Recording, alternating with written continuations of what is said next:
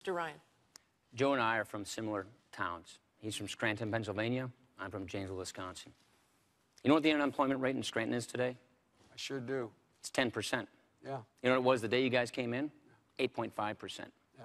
That's how it's going all around America. Look. You don't read the statistics. That's not how it's going. It's going down. This is his 2-minute answer, Look. please.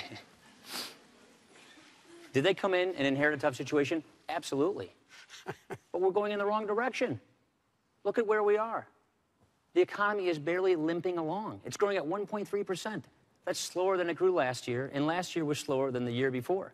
Job growth in September was slower than it was in August, and August was slower than it was in July. We're heading in the wrong direction. 23 million Americans are struggling for work today. 15% of Americans are living in poverty today. This is not what a real recovery looks like.